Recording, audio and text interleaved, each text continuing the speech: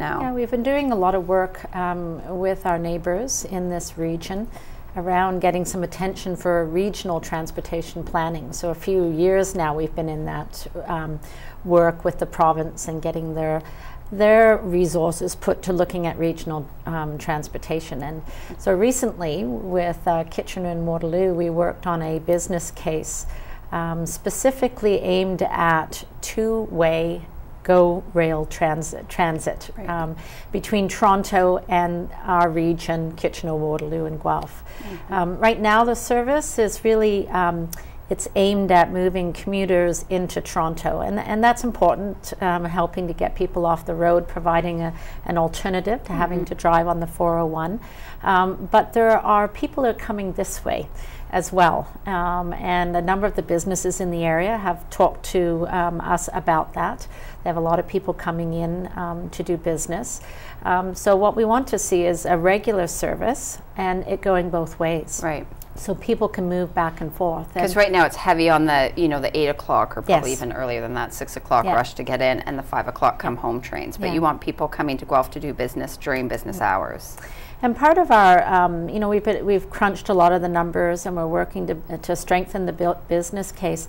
But we've looked at the companies along this corridor, the innovation companies, and it's very important for that sector that there's a lot of movement and an ability to move. And we looked to the Silicon Valley in California, to the south of San Francisco, and it has its regular two-way rail service. So it really supports the interchange of people, the mobility of people in that sector, and so that's part of it for us. So we're describing it as the Canadian supercluster, innovation supercluster along this, so we can see businesses in Kitchener, Waterloo, in Guelph, and then into Toronto as well. So it's very much part of economic development, Sure. as well as providing alternative transportation for people in the region. So is that it's just in conversation right now?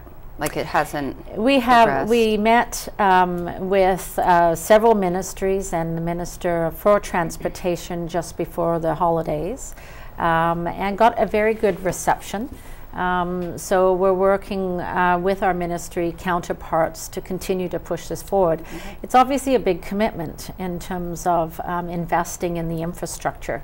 There would be a federal, a provincial, and a municipal component to it. So there's a lot to work out. So, but there's been a lot more conversation about the need to crack the transportation issue certainly in the Greater Toronto area, but also our region as well. And I think people have reached a bit of a tipping point around congestion. Sure. And are looking for alternatives. Yeah. So there's been more conversations certainly out of Toronto about how do we fund this and looking at funding mechanisms.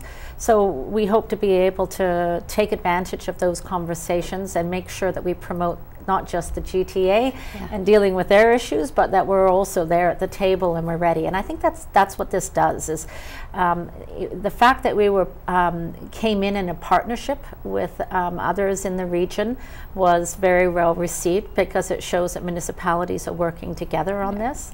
And I think what it does is it gets us prepared in advance to be able to be at the table and part of conversations. Absolutely. We're ready, we've done our research, we've got our data, we've got our evidence, and so we're there to take advantage if something comes forward. Oh, good. I like that. I think that's a good conversation to be having. And then embroidery. You had a send-off. Yeah, it was. This week it was interesting what this community gets up to. So, the Canadian Embroidery Guild of Guelph, the Guelph chapter of that organization, is participating in for the Scotland Homecoming 2014.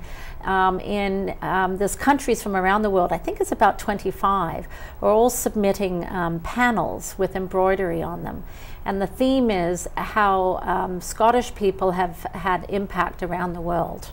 This group of 10 women have created this lovely panel, and they're heading off to Scotland to be part of this, bringing it all together. And the panel obviously shows John Galt as one of our most famous Scottish individuals. It's got lots of imagery of Guelph. It's got Tiger Dom not there. It's got the Corduroy Road, the Huron track that really settled the area. So it's got lots of images and icons. And I love things that on idea, though, that Scotland has started that to find out how they've influenced the world. Yeah. So egocentric. It's right down my alley. I love that. This is all going to be part of their celebrations for this year, their homecoming celebrations. And then next year, there is the hope that this will travel around the globe. So very hopeful that we will be able to get the entire panel with all the pieces in Guelph for display. For a bit to see. Yeah. Oh, I love that. Yeah. We need to start that about Guelph and see how Guelph has influenced the world. A lot of people interested in the cleanup for the ice storm. How is that going? Yeah, it's going to take several weeks for us to deal with the branches and the downed trees and limbs. They're moving through various phases. The phase right now is really focusing on our parks because there's a number of hazards in our parks. So the first phase was, getting the hazards on, obviously getting stuff off the streets and sidewalks and things like that, and dealing with that pedestrian environment. Now they've moved into the parks. So it's going to take many weeks, and the weather hasn't helped. No. because we do have a dedicated crew, but there are other that help to support. So if they're off on doing roads and sidewalks, then we have fewer on the trees, etc. Right. So that doesn't help, and frigidly cold weather doesn't help that's people. No fun for them.